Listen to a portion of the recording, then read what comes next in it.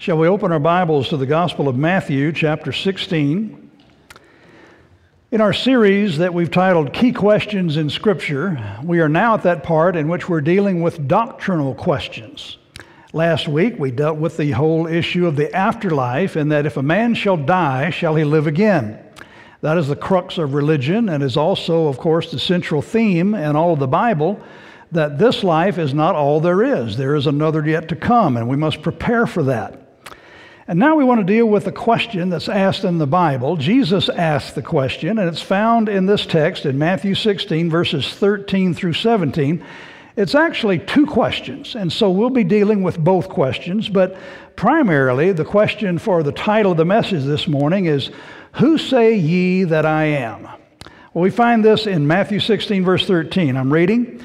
When Jesus came into the coast of Caesarea Philippi, he asked his disciples, saying, Whom do men say that I, the Son of Man, am? And they said, Some say that thou art John the Baptist, some Elias, and others Jeremiah, or one of the prophets. He saith unto them, But whom say ye that I am? And Simon Peter answered and said, Thou art the Christ, the Son of the living God. And Jesus answered and said unto him, Blessed art thou, Simon Bar-Jonah, for flesh and blood hath not revealed it unto thee, but my Father which is in heaven. Dear Father, I pray that we would look and examine, and Lord, that we would get the most out of this question today that we can. Who do people say that you are? And in particular, who do we say that you are? It's in Jesus' name we pray. Amen. This is the subject that in doctrinal language is referred to as Christology. That is the study of the person and work of Christ. And indeed, it is the most important subject of all of Scripture. What we know and what we believe and the Jesus that we have accepted is the most important part of our faith.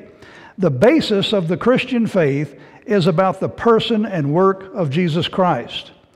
And if you are right on that, then you won't have much trouble being right on other things. If you are wrong on that, it doesn't really matter what else that you're right about.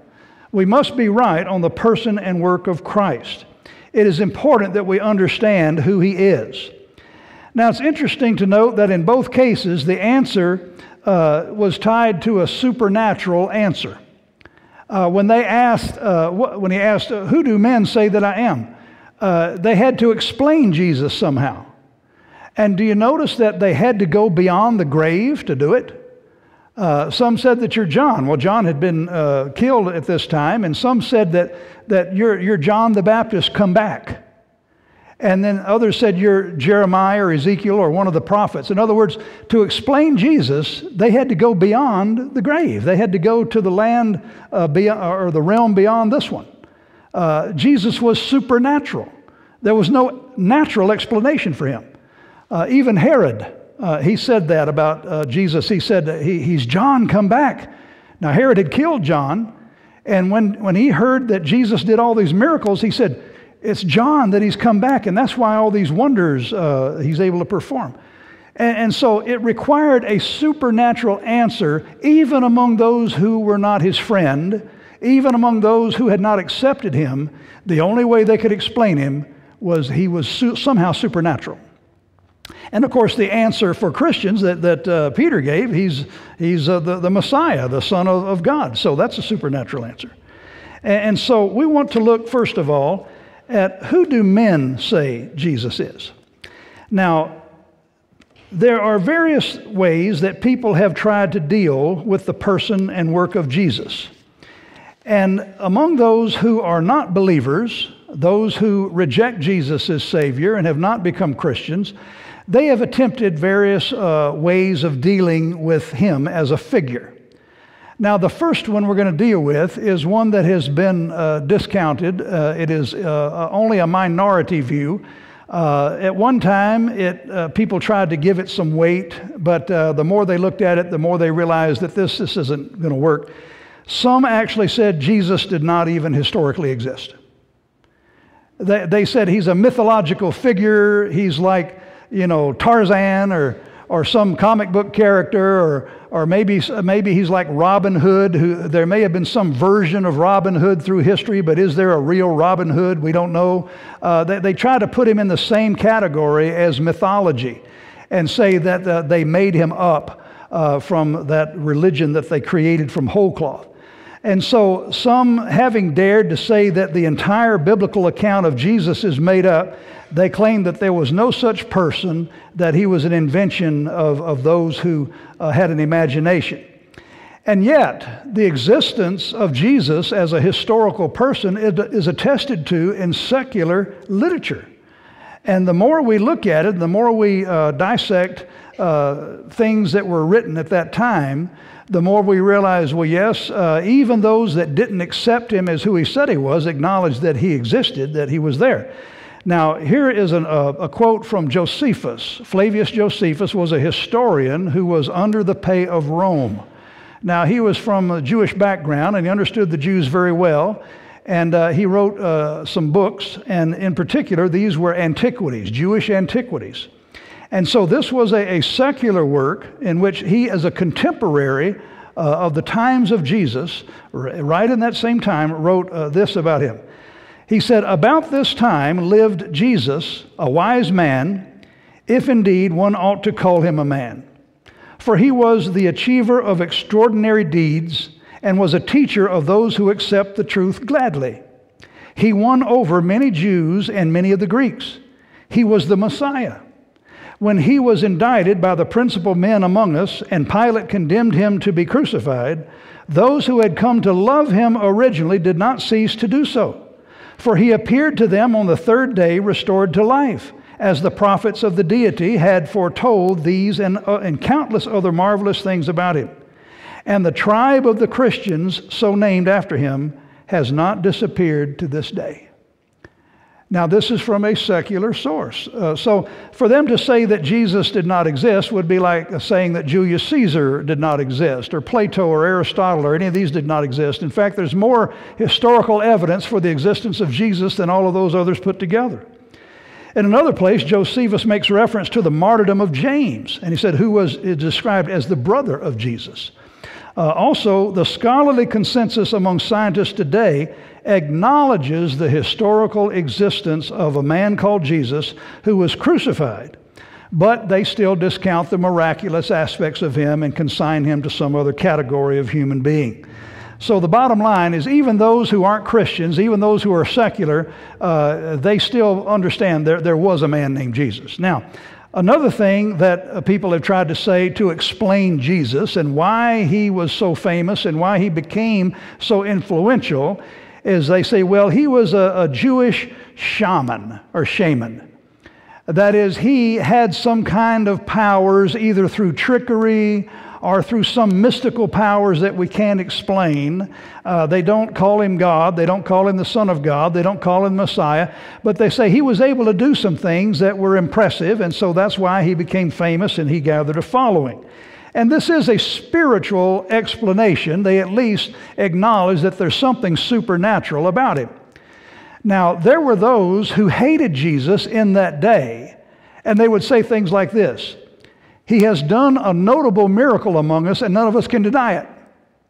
Now, these were people who would have loved to have found a way to discount what he did and say it wasn't a real miracle, but they couldn't. They had to admit there was a real miracle that had taken place. When he raised Lazarus from the dead. Now, remember, he had been 4 days in the grave. Jesus raised him from the dead, and so they knew that a miracle had taken place, and they said, well, we've just got to kill Lazarus again. That was their way of dealing with facts, dealing with the truth. Just bury it, just kill him again, as if Lazarus hadn't had enough trouble already, right? And so they say Jesus was a Jewish shaman. Now, among those who believe Jesus existed, attempts are made to explain how he became so influential. And of the many billions of people who have ever lived, few have made a lasting impact upon the world than Jesus Christ.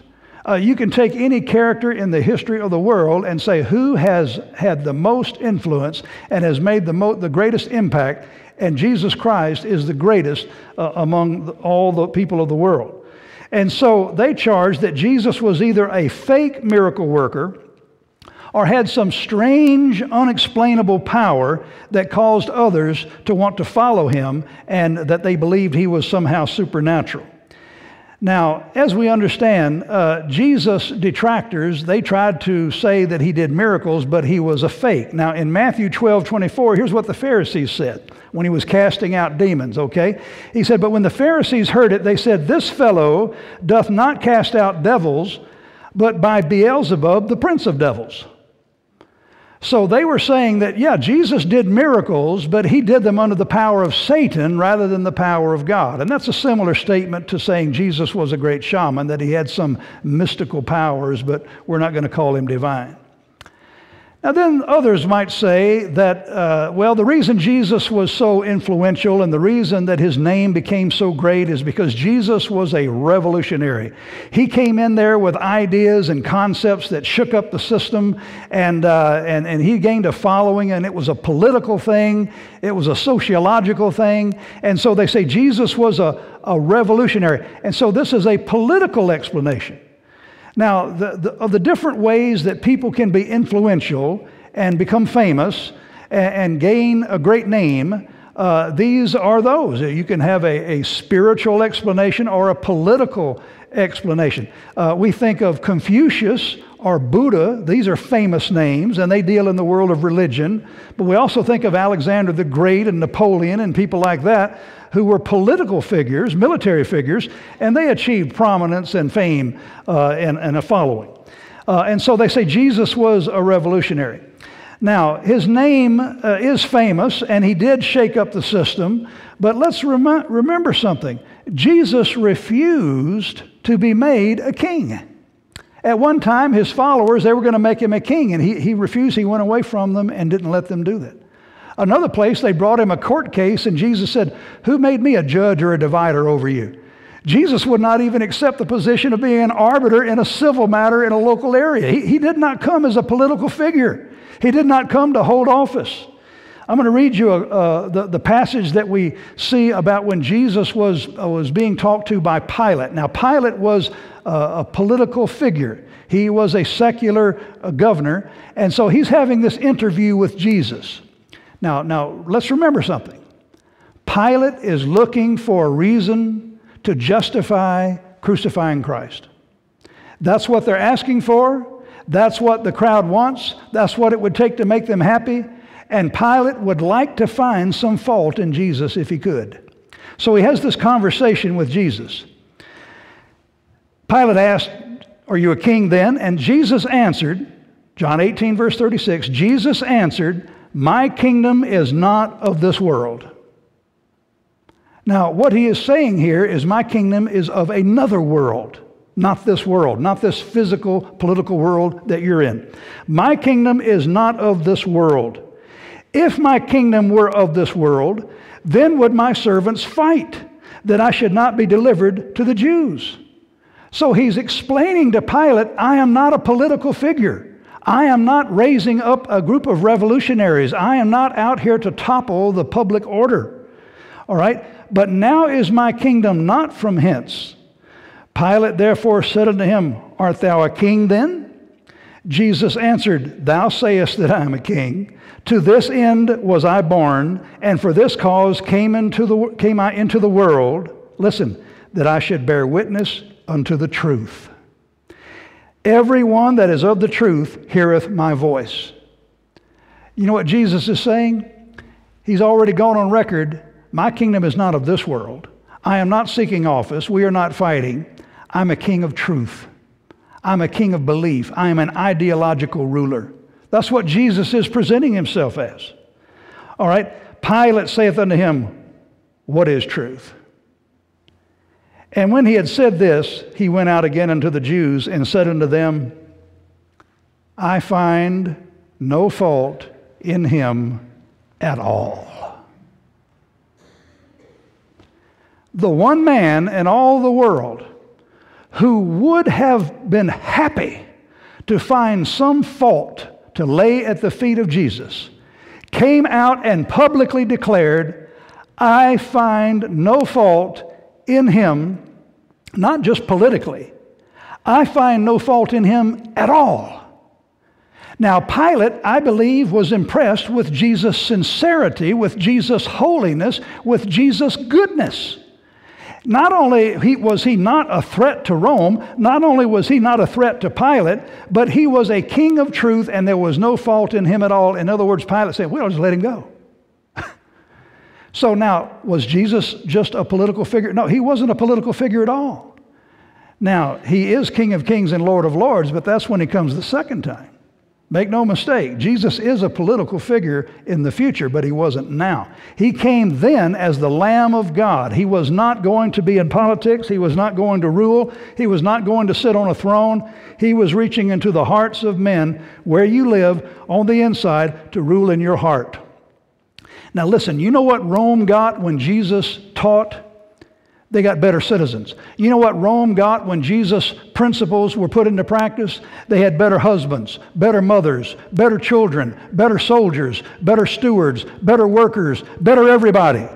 Listen, if you want to run a country with better people, Jesus is your best friend. If you want to run a society where people obey the laws instead of break them, Jesus is your best friend. This country, when it was founded, understood the principles of Christ, made a country stronger and better and easier to manage with less money and less officials and less government. And the more we stray away from Christ and His teachings, the more government, the more expensive it is, and the worse society becomes. Listen, the best thing government could ever do was allow the Jesus Christ movement to become rich in their realm. And eventually, Rome understood that. And so all the evils of the Roman Empire were replaced with Christian principles in time. So Jesus was revolutionary in a sense, but he wasn't a revolutionary in the political sense. Another thing that people say about Jesus, and they say this, is Jesus was one of many revelations of God. Now they'll give him that. They'll give him that he was religious. They'll give him that he was spiritual. They'll give him credit for having done something impressive and having taught some wonderful truths. But they do not want to accept him as who he actually claimed to be, and that is God the Son and the Son of God, the exclusive way to heaven. They write that off. And they say he was one of many ways to God. And yet what did Jesus say? I am the way, the truth, and the life. No man cometh unto the Father but by me. And so they claim that he's just one of many. Well, listen, of all of those that you could compare Jesus to, you could compare him to Muhammad. He died and stayed dead. You can compare him to Buddha. Buddha died and stayed dead. You can compare him to Confucius. He died and stayed dead. You take whatever religious leader you want to take, they all died and stayed dead. Jesus is the only one who died and came back in 3 days and is alive forevermore. So Jesus is not even to be compared with the others. Now, another one that they say, and this is one we're going to deal with a little bit, this morning, is that Jesus was a great teacher, tragically killed. That's what they say. Jesus was a great teacher, and then he was tragically put to death. You see, one of the things that you can achieve fame and a following and prominence is if you are really an impressive teacher. If you have a high intellect and have said things that were very wise, you can become famous. Solomon was famous for his wisdom. We think of philosophers like Aristotle and Plato and Socrates and men like that who achieved fame because of their minds and the things that they said, and they got a following. And I've read a little bit of philosophy, and they basically rebuke each other and contradict each other, and a lot of it is just complete gobbledygook. Some of it is but the parts of it that really make sense are just parts you can read out of the Bible or just think of on your own. So that is what they experience with philosophy. And so that Jesus was a great teacher. Now, here's the problem. If you accept Jesus and if you want to revere Jesus as a great teacher, but you don't receive him as who he said he was, well, now you've got a problem. And I'm going to read you a famous quote from C.S. Lewis, perhaps one of his most famous quotes, and I think I may have read it before, even in this pulpit. But in this context, I want you to bear with me and let me read it again, because it says a lot about this idea of believing just that Jesus was a great teacher. Okay, here's what C.S. Lewis wrote in his book, Mere Christianity. He said, I am trying here to prevent anyone saying the really foolish thing that people often say about him. And now he's going to quote what they say. I am ready to accept Jesus as a great moral teacher, but I don't accept his claim to be God. Now that's what they say. I believe Jesus is a great teacher, but I don't believe he was God. C.S. Lewis is saying, I'm trying to prevent you from saying that very foolish thing. This is the one thing we must not say. A man who was merely a man and said the sort of things Jesus said would not be a great moral teacher. He would either be a lunatic on a level with the man who says he is a poached egg, or else he would be the devil of hell. You must make your choice. Either this man was and is the Son of God, or else a madman or something worse. You can shut him up for a fool, you can spit at him and kill him as a demon, or you can fall at his feet and call him Lord and God. But let us not come away with any patronizing nonsense about his being a great human teacher. He has not left that door open to us. He did not intend to. Wow.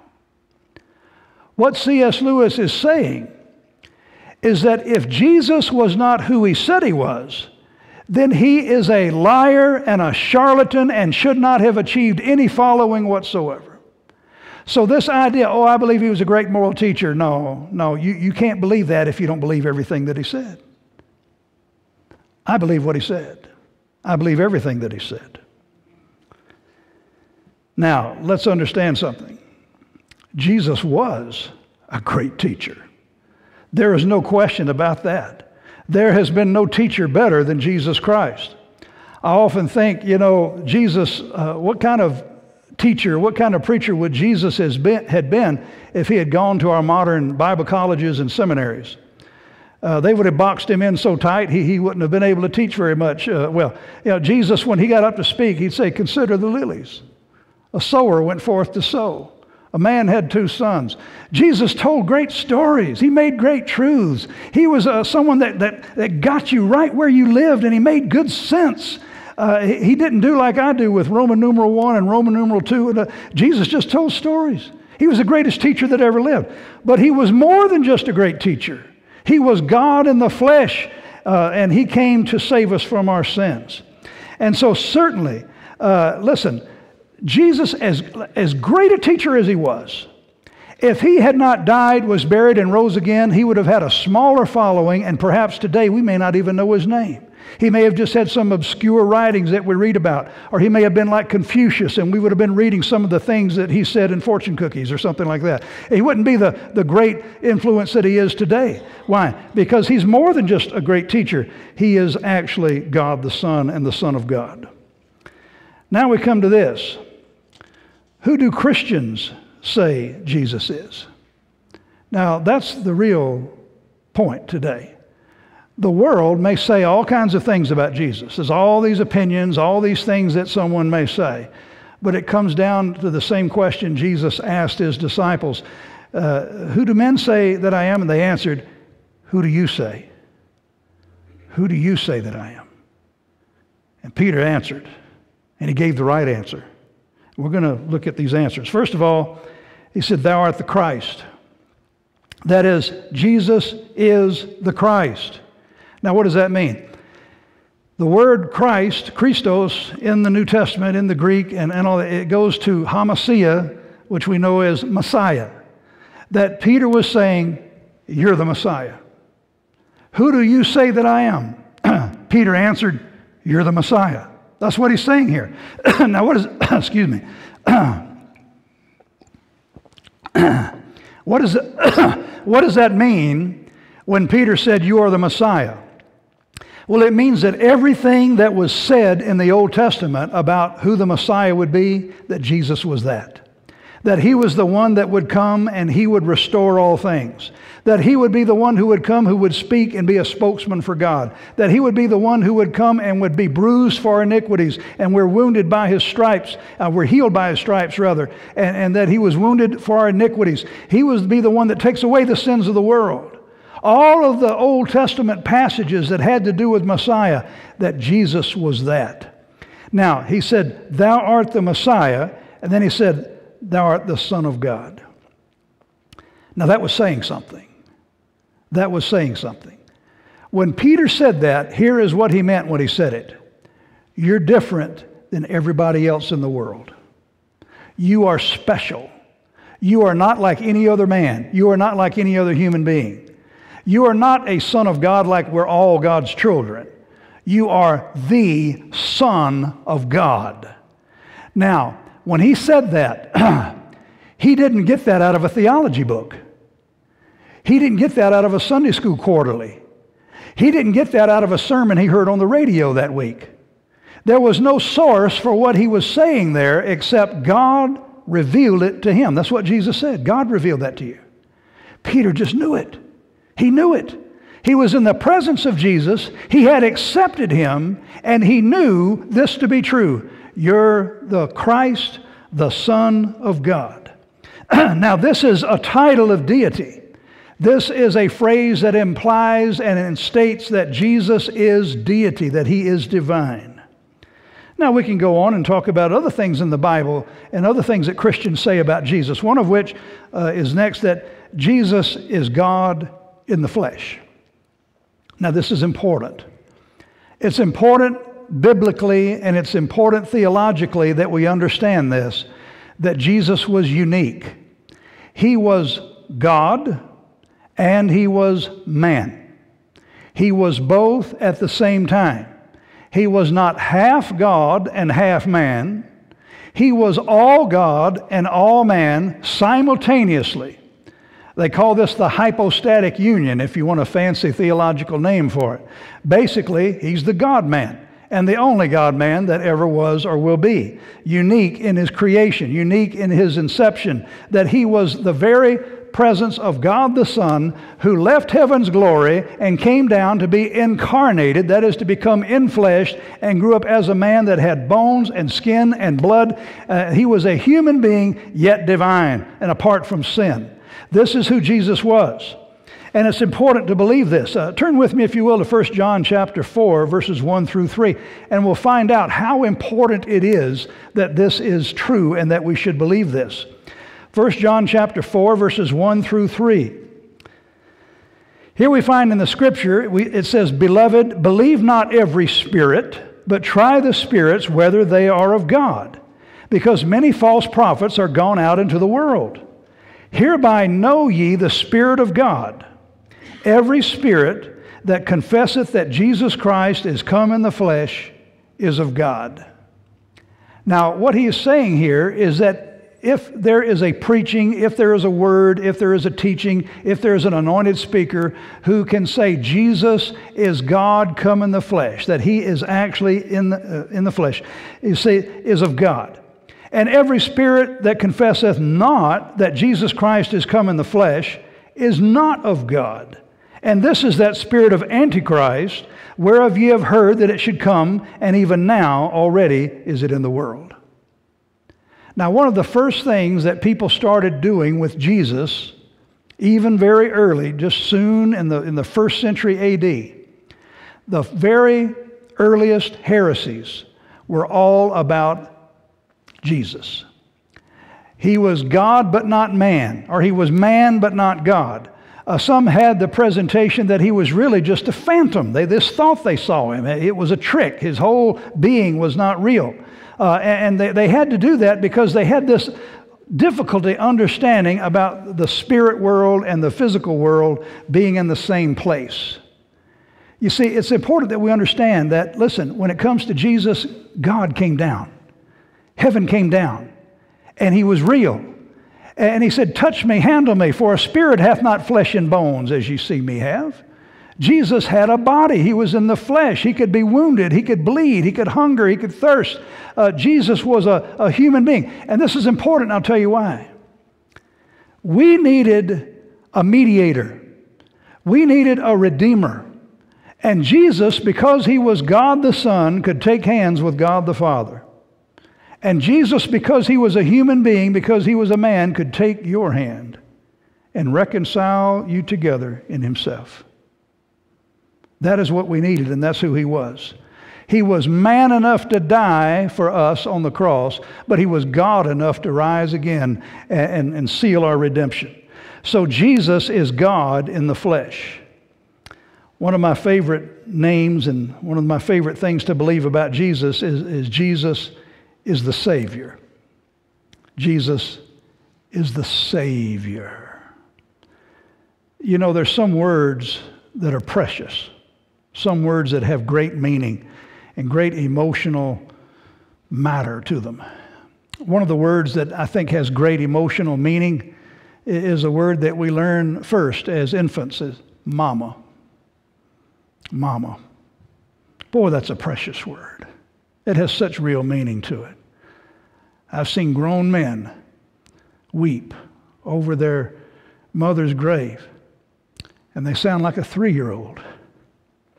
They'll say, Mama, Mama. And her memory and her sweetness and her goodness and her grace moves so upon his heart at that loss. It's a sweet and precious word. It is said that during the Civil War, that men would be wounded, and they would be on the battlefield between the two armies, laying there waiting to die.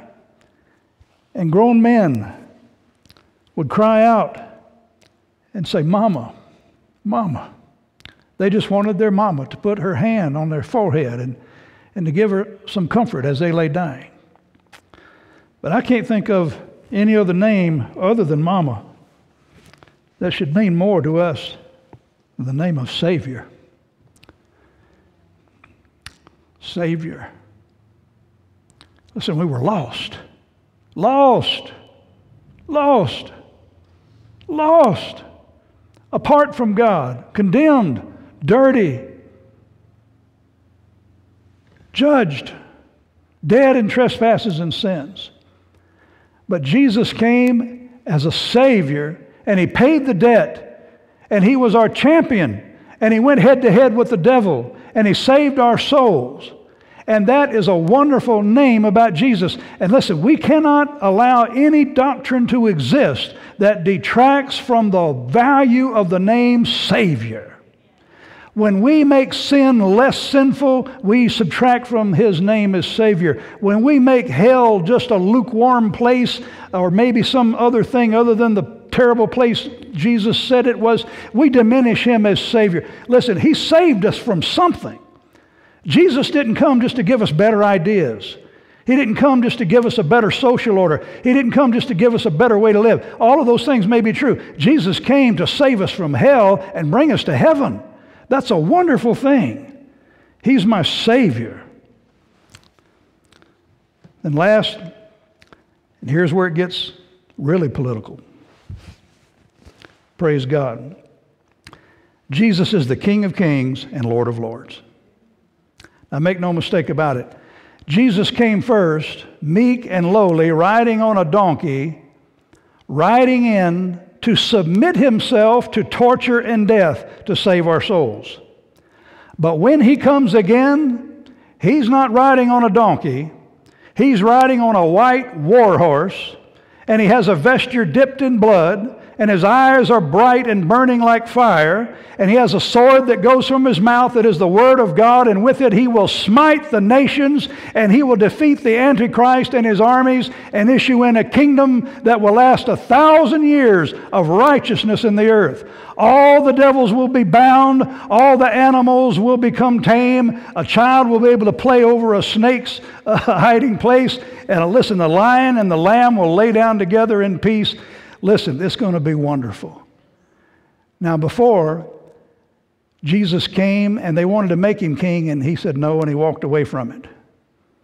When He comes again, He's not, listen, when He comes down, He's not going to say, okay, we need to hold an election. I want you to set up voting booths. I want you to set up ballots. No. When He comes the next time, He's going to say, I'm here now. And here's how it's going to be. Listen, we've already proven we don't know how to run this world. If there's one thing history has demonstrated beyond all doubt, we do not know how to govern ourselves. You can take the best system you ever devised in the world, the best minds, the best intellects, the best geniuses, the most well-meaning men, and you can put that policy, you can put that form of government into practice, and believe me, men will find a way to ruin it. And we have proven that in this country. When Jesus comes again, he's going to say, okay, you're done. I'm here now, and here's how it's going to be. And here, you know what I want to say to that? Even so, come, Lord Jesus. You see, we need to be saved from the governments of this world. We need to be saved from our own inability to govern ourselves. It'll be a lot more efficient when Jesus shows up. Taxes will go down. Crime will go down. The family structure will be strengthened. Marriages will be better. Children will be happier. Life will be better. For 1,000 years, Jesus will show what this world can be like if you only live like God wants you to live. Longevity will be restored. The Bible says a child shall die at 100. Wouldn't that be great if 100 years old somebody died and said, boy, they sure went early, didn't they? Now somebody makes it to 100, you say, well, that's pretty good. I'm shooting for 100. Certain body parts are bailing out already. If I make it to 100, it'll be God's grace. I know that. But I've got a goal, and I'd like to be playing. I'll probably have to go to catcher instead of left fielder when I'm 100. I'll probably be catcher by then. Maybe I'll have to roll the ball back to the pitcher. I don't know how long I've got on this earth, and you don't either, but here's one thing I do know. When the millennium comes, this world for once is going to see what righteousness can be like. Won't that be a blessing for those here? Who is Jesus? That's the question. All the opinions of the world may come and go. All the different opinions and things that people may think, let them have it. But here's the question. What do you believe? Who do you say Jesus is? Is he your Savior? Is he your Lord? Have you bowed the knee? Have you confessed with the tongue? Are you like Peter who could say, thou art the Christ, the Son of God? The Bible asks us today, who is Jesus? And this question needs to be settled before you die. This question needs to be settled before the next life because it's too late then. Who is Jesus to you? If he is not your Lord and Savior already, you need to make him your Lord and Savior. You will one day meet him. You will one day stand in his presence. And here's what I'd like to see for everybody I know and love. I'd like for you to see the presence of Jesus and say, now I see you. I believed in you. I trusted you. I believe what the Bible said about you, but now I see you. And I will join with you in bowing down and calling him King of Kings and Lord of Lords. Listen.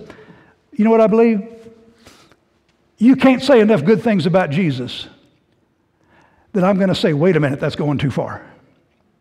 You can't say enough good things about Jesus so when I say you've exaggerated. You can't say enough good things about Jesus so I say, wait a minute, hold it down. No, listen, anything you say about Jesus that's good, I'm going to say amen to it. Is he the greatest man that ever lived? Yes.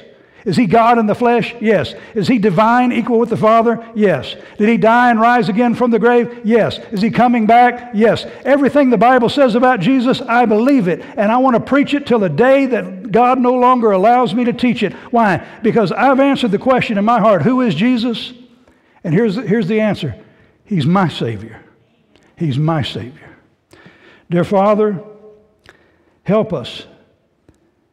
Lord, more importantly than being theologically correct, Lord, help us to be correct about Jesus. Because, Lord, if we're correct about you, our theology will line up. If we believe you are who you said you are, we won't have any trouble believing all the things said about you. We won't have any trouble believing all the things that you said for us to do. Lord, we won't have trouble believing that you died and you called the church together to be your representatives on earth and to go out and preach the gospel and baptize and teach people to observe all things whatsoever I've commanded you. Oh, Lord, help us to do a better job of that. Lord, help us to answer the question, who is Jesus, in every way we live our lives. For it's in Jesus' name we ask. Amen. Amen. Let's stand together and we'll sing unto the Lord. Let's sing one of my